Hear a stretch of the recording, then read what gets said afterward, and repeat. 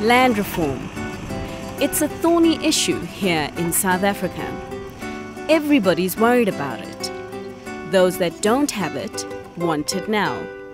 Those that do have it are afraid to lose it. And government is in a corner. The question is, how will it make good on a promise made more than 2 decades ago to provide the have-nots with land, without plunging the economy into crisis? It's a sunny day in the wide open spaces of Bronkhorstspruit near Pretoria, South Africa's capital city. This is the place Gift Mafuleka has called home since 2009. A dream come true for a young farmer from KZN. I was born and raised in the Zululand, KZN, in a town called Mpangeni, in the rural areas there by my late grandfather and my grandmother, who were subsistence farmers and small-scale sugarcane farmers. I was raised by them because my mother used to work away from her home when I was young. That's when I got inspired, and that's when I picked up farming as a career of choice for me. At that time, I was more interested on just farming, on just producing food at a more modern way, because I saw their struggles and I wanted to improve their way of farming, and that's when I got inspired. Government bought this land under the Land Redistribution Program from a large-scale food manufacturer. Gift had worked this land for the company for 5 years after studying agriculture at college. He applied and was selected to take over a 5-year lease with the option of renewal. I started farming on this farm in 2009 and in 2010 actually, because 2009 was more of getting ready to start in terms of planning our 3-year journey as we saw it at that time with the then partners that I had approached to assist me to start this venture of commercial farming. And well, we started up with crops that were for me easy to manage and would be easier to sell. And those were field vegetables, your peas, sweet corn, mainly for a processing firm, which we already had an agreement with them to partner, and for them to give us an opportunity to plant for them, and just so that we could get into the game of farming. CNBC Africa first met Gift when he started out. He says a lot has changed since then, including his lease for the farm being renewed for 30 years. We've changed our operations, we've changed our scale, we've changed the crops or reduced the crops that we produce. We used to plant a lot of small blocks of vegetables intensively, and it required a lot of our time and a lot of resources in terms of labor. So we cut that out and we focused on field crops, and we reduced our grain production to the size that can match our resources in terms of equipment and finance that we could we can attract. And the focus has been more now on increasing yields and trying to get more from the small area that we have. This is one of the maize fields on Gift's farm. White maize like this one will be bought by food processing companies to make things like pap, a staple food enjoyed by many South Africans here. Fortunately for consumers, food prices are expected to remain relatively low this year because of good rains across most parts of the country that have secured a decent crop. But Gift's success was not without struggle. As seasons changed, profits sometimes waned. When I took over this farm, it was not an operational farm because it was used as a base farm to park equipment and do some trials. You know, I had to make this farm work, but in doing so, I didn't know how this farm was set up from the first place. You know, I went in here taking up on the farm that had infrastructure, it had irrigation and all of, but I didn't know that when they put up that center pivot, the 50-hectare center pivot, the intention was not to irrigate intensively. The intention was for supplementary irrigation. There is a very important aspect for me to become efficient in using that center pivot or that system. But those were just few things that I could pick up and make changes as quick as before I had to start paying in on those setups. When I took up this farm, there was a 200 kVA Eskom power, you know, which now could cost you over 6,000 rands a month just on rental of the transformer. You know, I didn't know that, you know, you don't need such power. Whoever that was using this farm before needed that kind of power. But for me, a small farming enterprise, I needed perhaps quarter of that power. Gift believes the lack of a proper handover to emerging black farmers is one of the reasons government can't count more successes under its land distribution program. In my view, we will never be successful as new occupants on farms for as long as the transactions are not business. They are just land redistribution. They will never be. And then who is normally blamed? It is the same government who is the culprit. It is the new occupant who is a culprit. Someone who had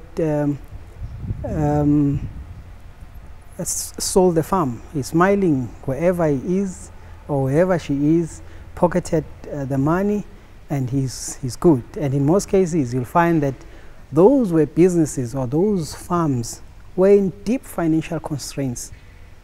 In most cases, you know, and to get such cash injection to liquidate your problem so quickly, it only benefits one party. He says another reason is the fact that black farmers, like him, don't own the land they farm. This makes it hard to get money from banks in times of crisis. What would make things different is freehold of land, possession of title deed, because even if I had bought the farm through the bank system, it would still be difficult for me to use my property or a portion of my property or whatever the case. I don't even know how those transactions are done because I've never been exposed to them as a form of security to take to the bank, you know. I know sometimes people use their livestock for such, but not all of us has livestock to use as breaching finance also. But in short, for as long as new land occupants don't hold title deeds for their land, we may just call their businesses in a shambles. A sign of a difficult time is that Gift is often held up as a good example of land reform. Truth is, there are not enough of him. Overall, land reform in South Africa has struggled.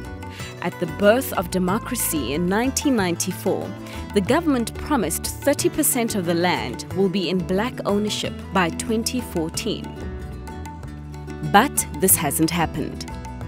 Government's land audit covered 94% of the land registered at the deeds office. The rest is owned by the state. Government's land audit shows the majority of privately owned land is still in white hands, followed by Coloureds, Indians, and Blacks, followed by trusts, companies, and communities. It's understood that the same individuals own most of these companies, trusts, and community-based organizations. Frustrations over land peaked on this ground in Soweto, the largest township in South Africa. Residents of Protea Glen tried to grab the land government had failed to deliver. These are the traces of the tires and wires burnt in protest during the land grabs. Residents tried to build shacks that look like these ones to put a roof over their own heads. But police shot at residents with rubber bullets, dismantled the shacks, and returned the land to its bare state.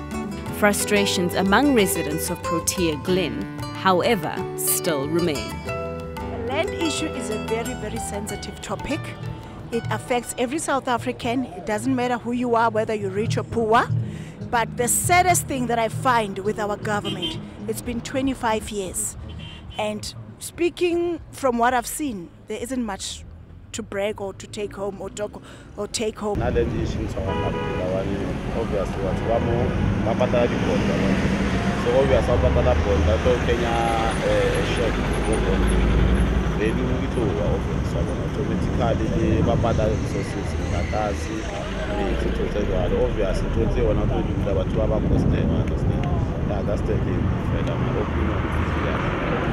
The government has totally not done enough in terms of, like delivering on the promises that they made, It's like how many years later, 24 years or so, we're still grappling about the same issue. Like people are still complaining, people still don't have places to stay, farmers still don't have land to farm, and I'm talking about the black farmers. So definitely the government has not done enough.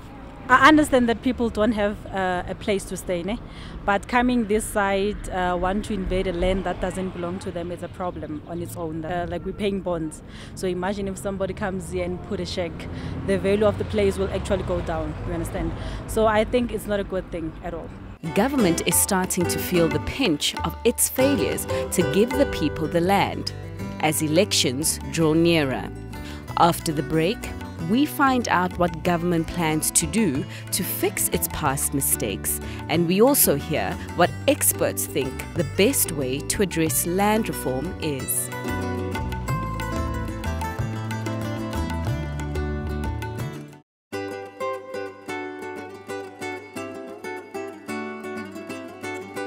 Government is now feeling the pinch of its failures on land reform, as land grabs become more popular across the country. With the 2019 elections in sight, it fears it could lose votes if it doesn't get land to the people. This led the ANC government to support a motion by the right-wing EFF party to change the constitution to allow for land expropriation without compensation. This has worried landowners and foreign investors alike. But the ANC says this should be done gently without undermining food security and the economy. The party held a land summit in Johannesburg in May. It invited lawyers, business people, and other land experts to the workshop to talk about how best to address land reform. The resolution of the land question in South Africa is central to the achievement of a national democratic society. Without the redistribution of land, we will not be able to build a united South Africa. The ANC enjoys support from the people, not from traditional leaders. Some traditional leaders support, or pledge their support to the ANC. But the majority of them are acting as village tin pot dictators to the people there. And the people had hopes, high hopes, that the ANC will liberate them from all these confines of homelands system. But clearly now, we are now the ones who are saying, no, the land must go to traditional leaders, not to the people. Whatever one wants to do about land, whatever one wants to say about land, the inevitable fact is that you can never address the land crisis by releasing state-owned land. You have to target privately owned land. The second problem is that you can't avoid the race dynamic. The fact is, as we stand here today, 72% of farmland is in white hands. You have properties in South Africa which are owned by private individuals. There's one here, it's called Waterfall, not far from here, where the ownership is in a private individual, but the people who live there have 99-year leases over the land. The banks have been able to monetize that, to make that, that instrument, to finance those people. So why should it be different just because the ownership is now the state and not an individual? But the main opposition party in South Africa, the DA, believes such radical policies will do more harm. South Africans in many instances were denied land due to the discriminatory laws of the past, and expropriating without compensation will ultimately mean that South Africans will become permanent tenants to the state, as the state will own all the land. We believe that all South Africans must have title deeds and they must actually own their own section of South Africa. But what we cannot allow is the violation of the Constitution or changes to the Constitution to disguise poor implementation by the leading party. What we cannot afford to risk is foreign investment. The upmarket building of Worksmen's Attorneys, located in South Africa's richest city per square meter, is where Bulelwa Mabasa works. She is a lawyer who has dedicated most of her career to researching and debating land reform in South Africa. I've been a director for just over 10 years, and I've been with the firm for 16 years. And out of those 16 years, I've been involved with land. I've always had a curiosity and a passion around land issues. Bulelwa understands the hopes of the ANC to return the land to the people when it overcame apartheid. When the ANC took over power, we will remember that the section that deals with property and land is Section 25 of the property. And that section in the Constitution then was the basis on which policy was framed by the ANC, land reform policy. Land reform policy is based on 3 pillars: restitution, and that is basically where claimants can lodge claims with the Commission for Restitution, which is an entity that is founded in terms of that legislation, to allow claimants to submit claims on specific land. All that the claimant has to show is that they were dispossessed, or rather their descendants were dispossessed of land after 19 June 1913, and that no compensation was paid for that land. The redistribution was really about giving people title deeds to land, which they historically didn't have. The second part of land redistribution is around emerging black farmers, which has also been a project that hasn't quite worked as well as it should have. The third pillar is what we call tenure reform. The third pillar is really about ensuring that the rights and land rights of people who work in farms or labor tenants are elevated so that they one day acquire land rights. But she also understands where it went wrong. Issues around education and health became at the forefront of what was the immediate those were the immediate needs of the time, that I think land just kind of became the stepchild. It just was not a priority. Since 1994, government spending on health has soared 974%. The rate of increase in spending on education has followed closely, surging 835%. But the pace of spending growth on housing and communities has been a lot slower. it has only increased by 286% since 1994. While most people agree that land reform must happen in South Africa, where inequalities between rich and poor are the highest in the world, government is not clear on how it will improve on the failures of the past. Tsokolo Njojo is one of the people who will watch closely. He is the CEO of the Land and Agricultural Development Bank, which lends billions of rands to emerging farmers. Tsokolo's interest in land reform dates back long before his appointment at the state-owned bank in 2014. I was born on a farm outside the town of Tienezen, Masilonyana in the Free State. The owner of the farm, I'm told, was a certain Mr. Potgieter. Like Bulelwa, the lawyer at Workmen's Attorneys, Tsokolo also believes expropriation without compensation is not the quick answer to fixing the land problem. Any government can go ahead and expropriate land whichever way they want today. They can go ahead and expropriate land without compensation and so on and so on. If that program of making land available is not accompanied by appropriate planning of farm development, appropriate financing support to the sector, appropriate technical advisory services, as I've indicated, appropriate marketing assistance efforts, as well as appropriate access to infrastructure such as water, I'm afraid that land availability program is likely to come to naught. He also warns it could be tricky. When you expropriate a piece of land and a bank has a mortgage bond on that land, as I've just indicated, the land bank has more than 43 billion in loans. The question is, what does government do with that debt that is owed to a bank? The default situation, I imagine in that situation would be that government itself, through the National Treasury, would have to compensate a bank. Where does the National Treasury get 160 billion rand?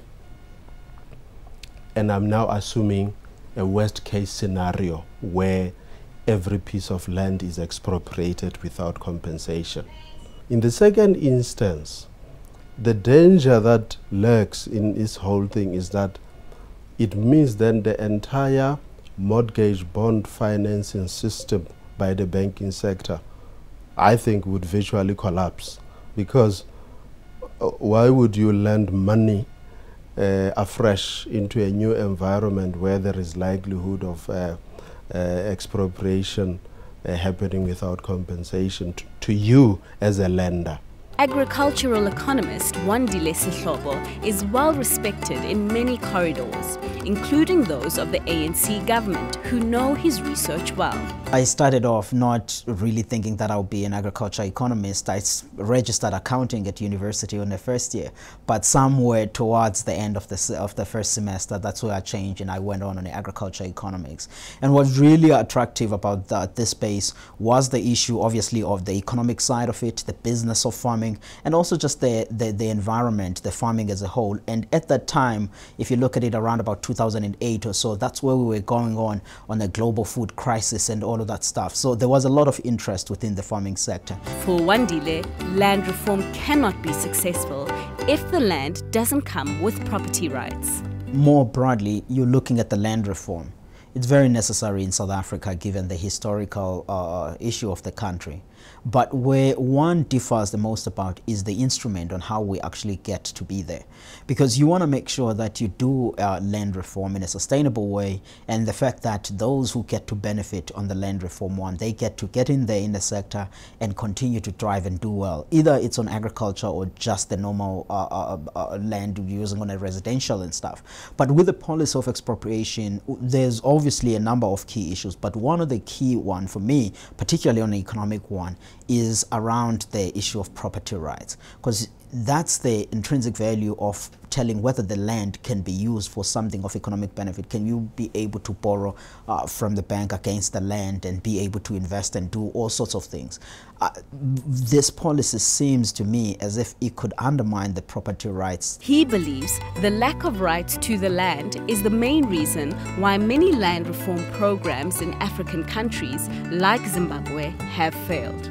Globally, there's just over 4 million hectares of land that is unused and arable for agriculture, and you find that about 45% or close to 50% of it, or just over 200, is in Africa, and much of that 200, 45% is in sub-Saharan Africa. You see that countries like the DRC, Congo, Sudan, and stuff, they have vast amounts of land that is unused, and even some of our neighbors like Zambia, you find that there's just north of 8 million hectares that are unused in those areas. But when you look back to the DRC, which owns, and Angola, which has abundance of unused land, most of those areas, land good for agriculture, but the issue gets to be on governance, on conflicts, lack of title deeds or ownership on those things. So all of that is what hinders investments. Back in Bronkhorstspruit, the foot soldiers continue to get up in the morning to work the land. Land will be a bigger and more emotive issue, not just in South Africa, but also across the continent. In the run-up to the elections, political parties will be wielding it like a sword. It could also prove to be a fatal dagger in the back. Land expropriation without compensation, it's bad for the economy, but unfortunately it's something that has to be done.